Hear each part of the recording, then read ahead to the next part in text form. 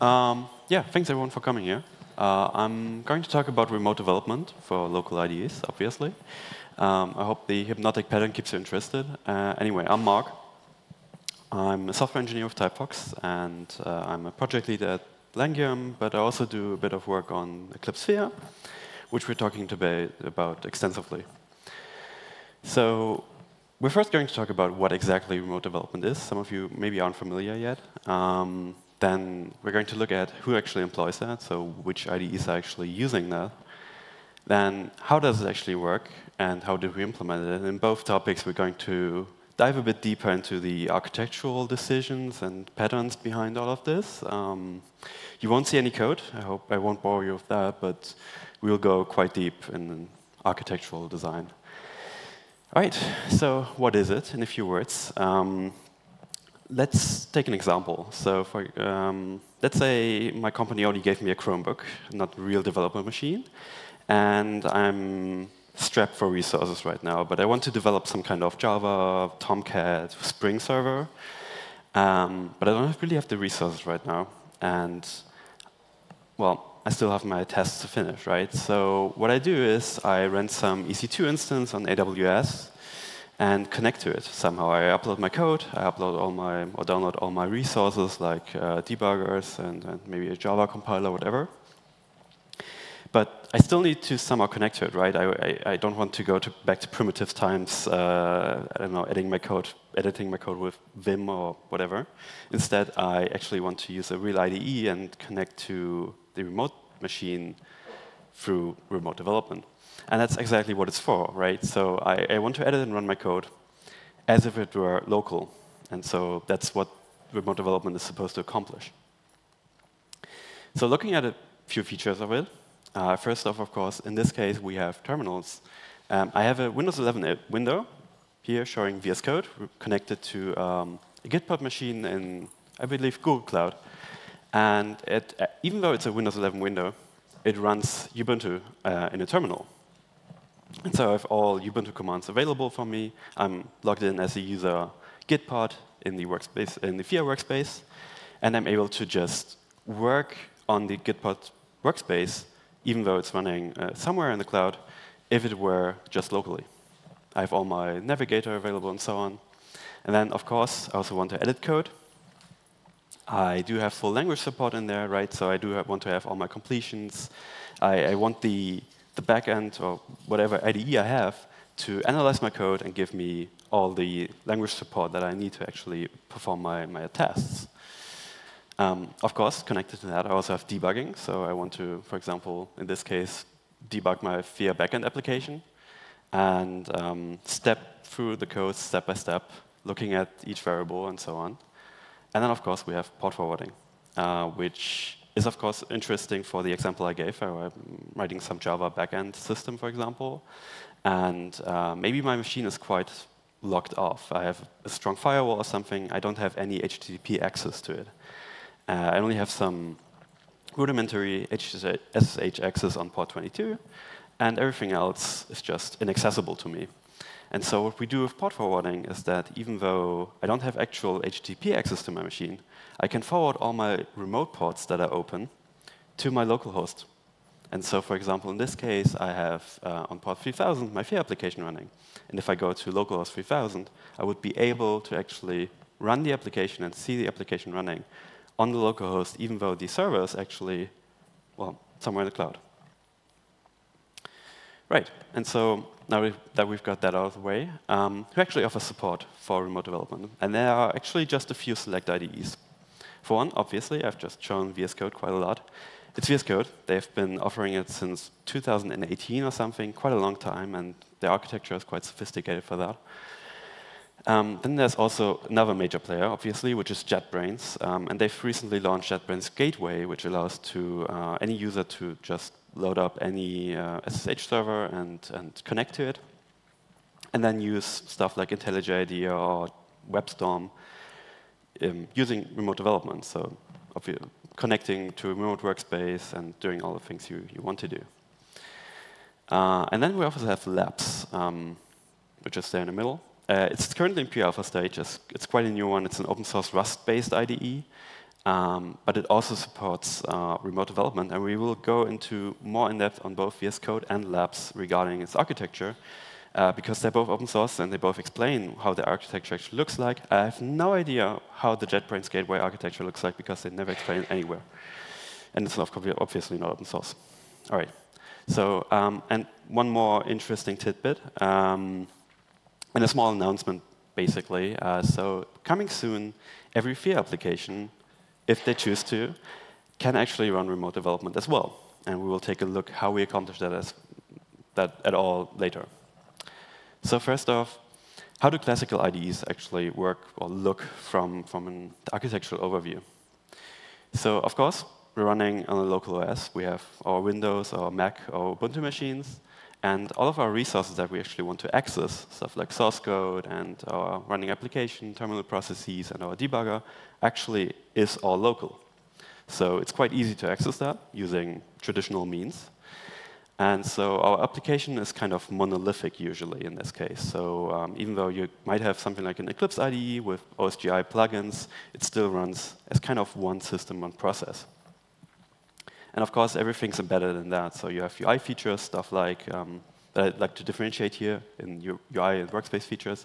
So UI features are stuff like theming and key bindings and stuff like that, and preferences. Things that are only really interesting for the front end of your application, but don't really are related to what you're actually working on. And then, of course, you have the other side, the workspace features, things that actually need the code that you want to run, stuff like a debugger, stuff like language support, things that just require workspace, otherwise just won't work. Right, and both of these are just embedded in a single monolithic app. So I've taken this diagram basically straight from the VS Code documentation. And we will soon explain why it's not good, or at least not, why it doesn't show the full picture. But it makes sense for now, and it gives us quite a good overview, actually, because what we basically do is we have now a split backend and front end. We basically, on the front end side, we just have UI features. We install just our local VS Code instance that runs on our local OS. And then we've introduced a split, where in this case we have an SSH tunnel that connects to a new instance of VS Code, which is in this case the VS Code server, that you can also run standalone as a server application. But in this case, it basically acts as a gateway to our remote resources. Because for the VS Code server instance, which runs on the remote machine, these remote resources are just local resources. They look just remote to us. And so they have the remote instance now has access to all these resources just as if it were local. And that's really the trick behind it. And now we just need some way to connect our local VS Code instance via the SSH tunnel to the remote instance and get our workspace features through that. All right. You will notice little difference in how Labs actually does the same feature, because it's kind of the same, really. So we have two components, the Labs UI and the Labs proxy, and they accomplish kind of the same goal. This slide isn't interesting by itself, but the next slide is. Because what Labs is actually doing is that even on the local OS, you have the same split between Labs UI and the Labs proxy. And that's actually quite nice, because the only thing that's really different when you're running in a remote use case is that you exchange the communication layer between the Labs UI and the Labs proxy component. So for one, you have, I don't know, something like inter-process communication, something like ICP, IPC, yeah, exactly. And yeah, just in the remote case, you have something like SSH. It's quite simple, but that actually led us to a nice idea when working with FEA later on. So we can abstract both of these ideas that VS Code and Labs have introduced to basically create an abstract template to remote design. So for one, we have our IDE workspace front end that only contains UI features. And then we have a separate IDE backend that runs on the remote machine that we just connect to via some sort of tunnel, usually SSH, but can be really anything. All right. And now let's apply this template to FEA. So FEAR is really kind of 2 or 3 applications. It really depends on how you look at it. But first off, we have in the Electron use case, at least, where we have a desktop app. We actually have a single entry point into the application, which is the Electron main application. And it gets started by the Electron entry point, and then it actually starts 2 Nava processes. So for one, we have the IDE backend, which gets just started on some random port. And then we have all the FEAR frontends, so each individual window, which then connects to the backend using the port that we have randomly generated. All right. And then we just instruct basically 2 of these components using the Electron main app, and that's the whole IDE running. OK, let's apply the template that we have using FEAR. So we introduce a split. We just say we have a tunnel, and we connect our FEAR frontend through this tunnel to our IDE backend. Unfortunately, it's not that easy because, well, our FEAR frontend is just that. It's just a JavaScript frontend application. It's not really capable of actually creating this sort of tunnel, especially not when working with SSH, which is a really low-level protocol. So we can't easily create this sort of tunnel. We instead have to create an IDE proxy, actually. And this is basically just the local IDE backend acting as a proxy for the backend, which is then copied. So how it basically works is that we take our local IDE, copy it to the backend, to the remote machine, exit this via SSH, and then we somehow get the same features out of it. Obviously, that sounds quite easy. So in the last slide that I will show you now, and this will take a few minutes, I will explain how this SSH tunnel mechanism actually works. Because, as I mentioned, VS Code omits quite a lot of things. And this makes sense for brevity, because they want just their users to generally show how things work.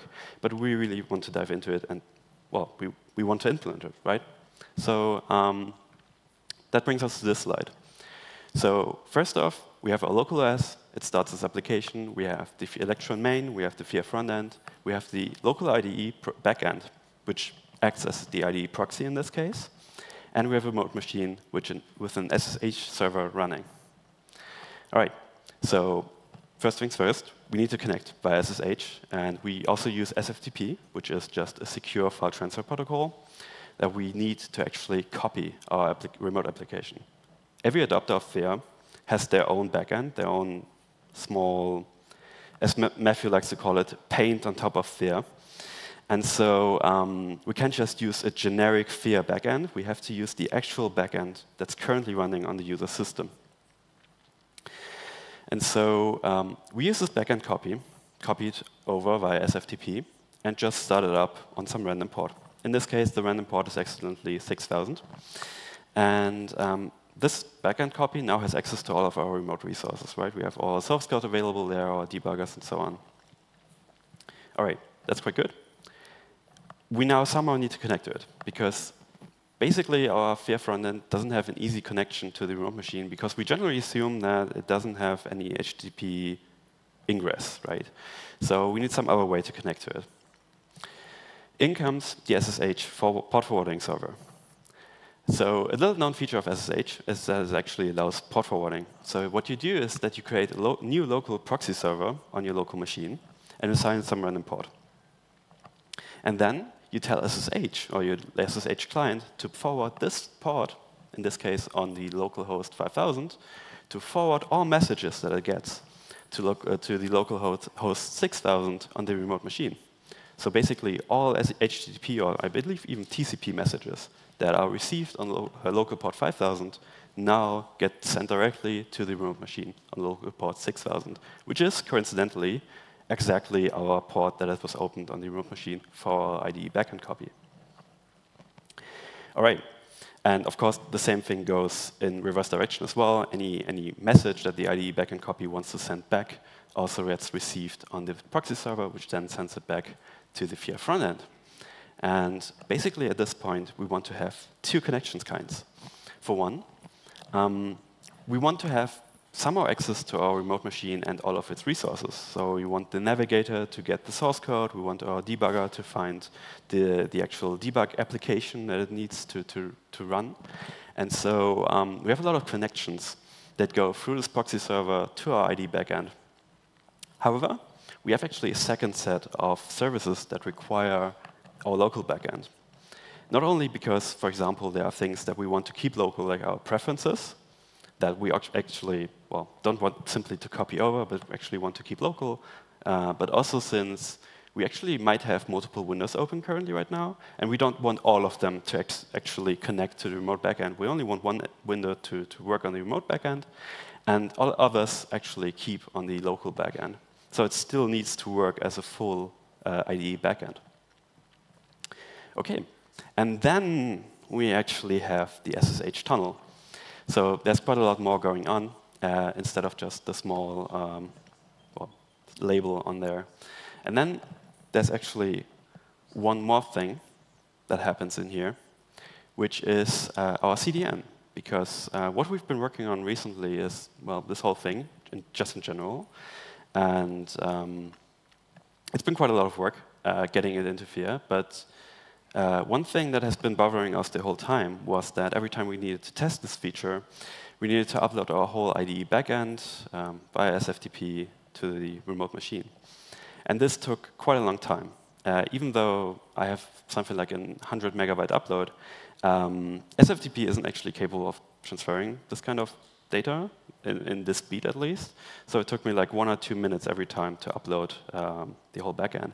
And users will actually see the same issue, especially if they're on a slower network connection. And so what we came up with was an idea that we actually took from VS Code, because they're doing the very same thing. They actually never copy the local system over to the remote system, but they instead directly use the remote system to download from some sort of CDN. And then, well, they can make use of their fast network connection that might be on their cloud system, for example, like in Google Cloud or AWS. Right. And that actually brings us slowly but surely to the end. We have a bit of a roadmap ahead of us, actually. The feature still isn't merged, so that comes first. But I had hoped, actually, that it will be merged by now. So it isn't on here. Anyway, so first off, we have to download from CDNs. This is quite important, and we will work on that in the near future. And then there are quite a few things which are still uncertain. The work we've been doing as TypeFox has been mostly concerned with stuff I've been talking about. And some things just aren't, well, we haven't been looking at working on these yet, and we don't know whether we actually will. But things like these are actually very important, because I've mentioned remote port forwarding is one of the key features that makes remote development great. And so that's one thing that we definitely want to have in there as well as two other things which are working in VS Code as well as separate extensions, meaning the Windows subsystem for Linux, as well as the dev container support, where you either connect to a running system of Linux on your own Windows machine, and have that as your local backend base, or as your remote machine in this architecture, or as a dev container, where you basically spin up a Docker container and then use that as your remote machine, even though you cannot really say they're remote machines because they're kind of on your local system. But these things are very much uncertain, so we're very much interested in sponsoring and so on to work on these things. All right, and that brings us actually to the end. I hope you had an interesting deep dive into, well, a small feature of Thea and its architecture, and I'm open for questions. Matthew.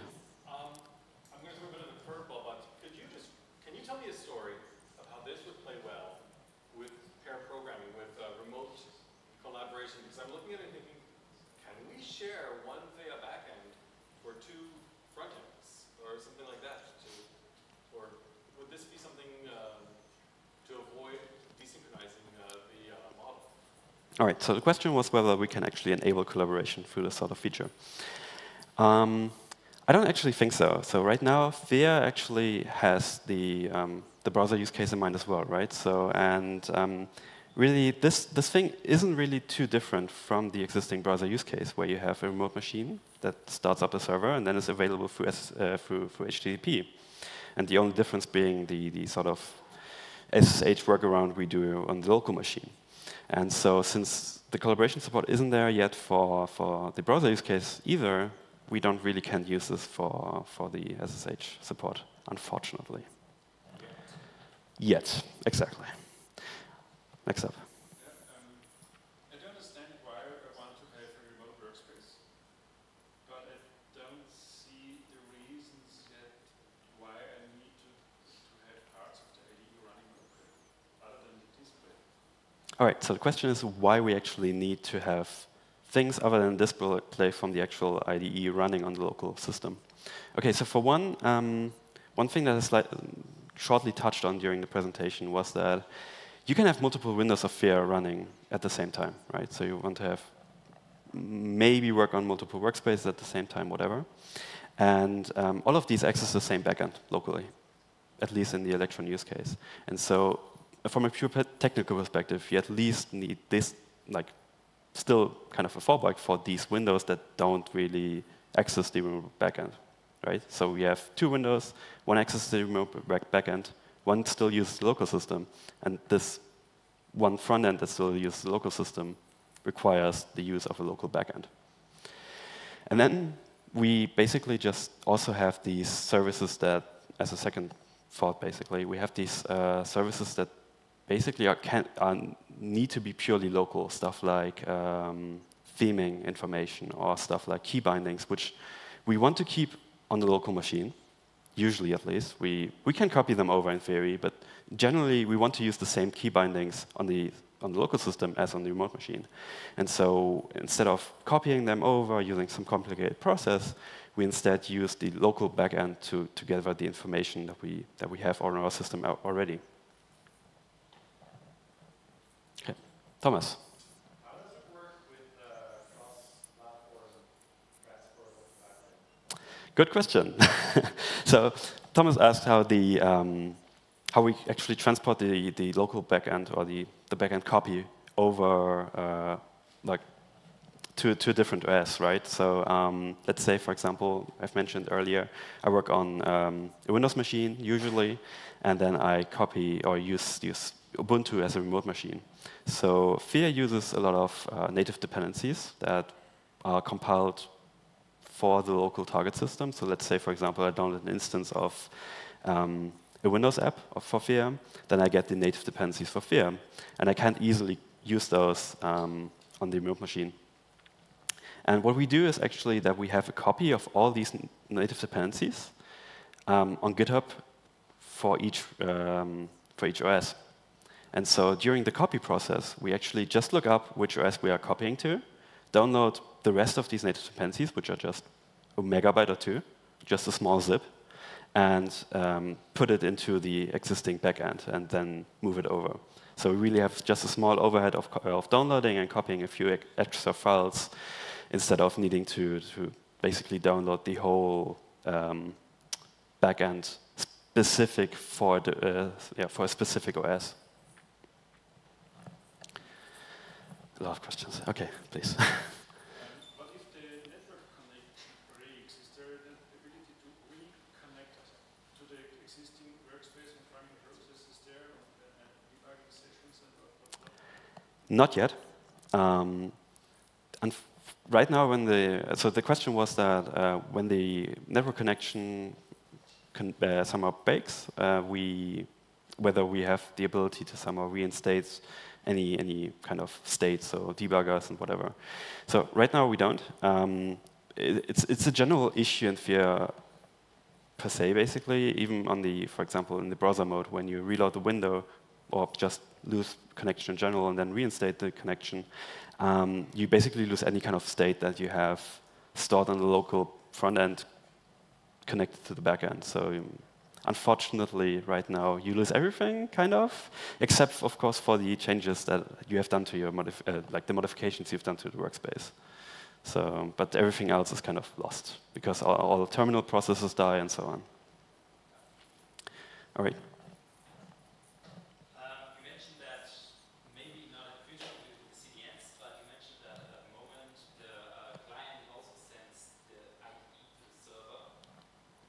Mm-hmm. Backend. Does that mean that you can just tamper locally with your IDE and send it to the server like a Trojan horse, or Okay. I mean, can I send invalid code or tampered code into the server? Because it looks Right. So, okay. So the question was, since we currently just copy our local backend to the remote system, could we, in theory, inject malicious code in there as well? Yes, that's a real possibility. There's currently no like checksum mechanism or whatever that validates against this kind of malicious attack. So that would be a really good idea to have something like this, because right now all of this is kind of in a POC state, but right now, if the local like IDE backend detects an instance of the backend copy on the remote system, it will just use that without confirming that it's the correct instance, basically. So it could, in theory, use any kind of system that's accidentally available under the correct path, which could be maliciously injected, yes, and then accidentally get, I don't know, some forged information back. Yeah, that could happen. But what's the win? You are developing code on a remote machine. You can develop malicious code directly on the. Not only that, you have access to the debug. You have access to your whole memory. Yeah.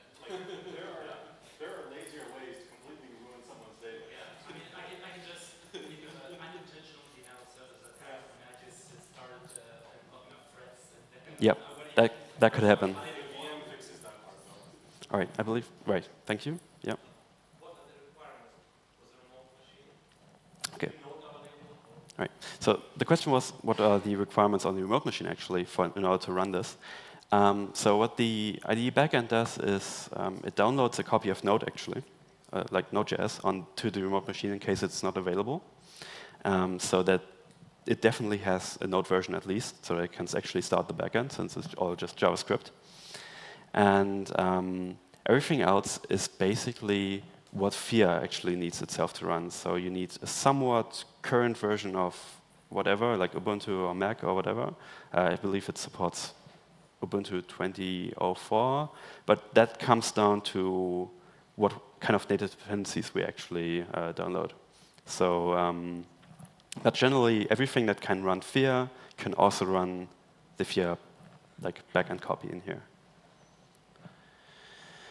All right, I believe we are coming to the end anyway of the time. So there was a lot of questions. Thank you very much. And.